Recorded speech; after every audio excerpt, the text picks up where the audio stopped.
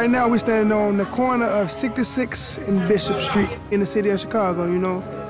Growing up here, it's basically just trying to survive and stay alive, man.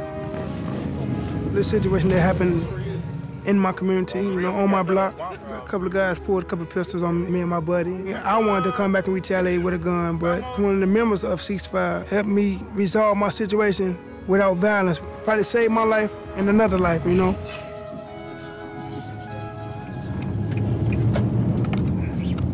We're on our way to where actual shooting took place. Retaliation can happen in the first 24 hours. Once it's out there like that, then it spreads like a virus.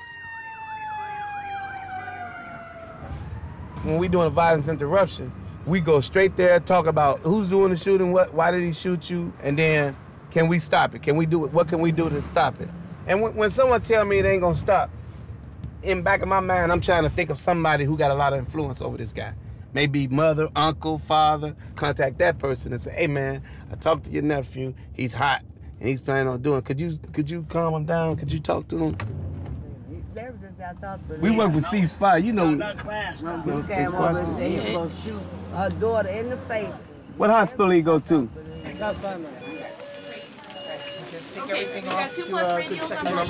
As physicians, you saw people, when we broke news, would just get up and walk out, basically emotionless. And that was the most chilling thing of all, I think, you know, that you were watching basically the beginning of a retaliation. If you didn't do something right then and there, it was going to be too late. When a trauma patient comes in, CeaseFire will be called, very much like I'm called when there's a gunshot wound. They would speak with the patient, to the family, and they're putting as many hours as I am. Children shooting other children. The United States has a particular problem with this violence. I spent 10 years with the World Health Organization working on infectious diseases.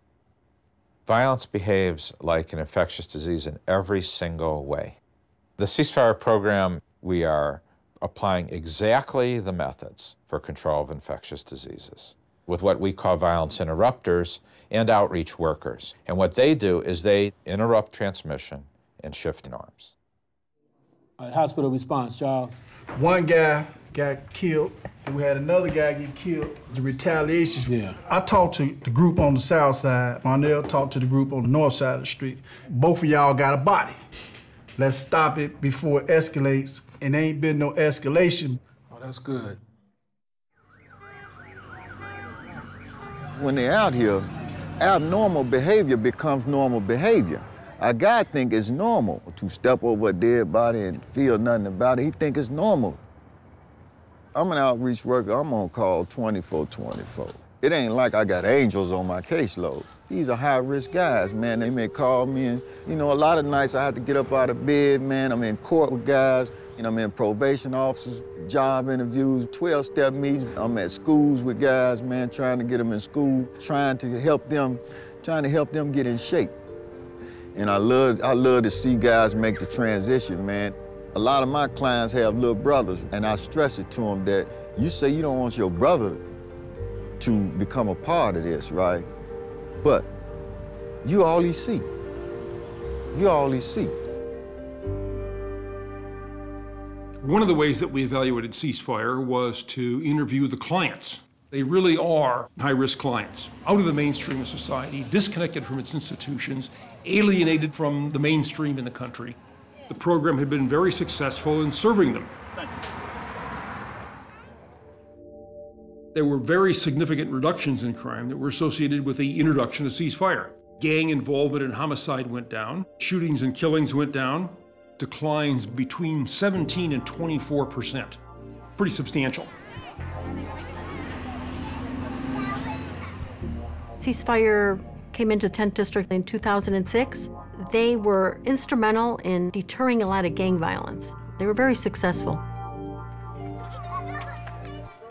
Maybe that if you get rid of the violence, the neighborhoods can emerge and improve. The educational systems can get better. The teachers will want to teach there. The businesses will want to go there. The kids will actually be able to concentrate and so on. Sign up, stop the shooting, stop the killing. It's a beautiful night. We just wanted to feed the community, let them know about what we're doing, and connect with them, and let them know that, you know, we're here for them. So we're grilling corn, be a little bit more health conscious. They've been doing a lot around here. And this here was a wild, dangerous corner here.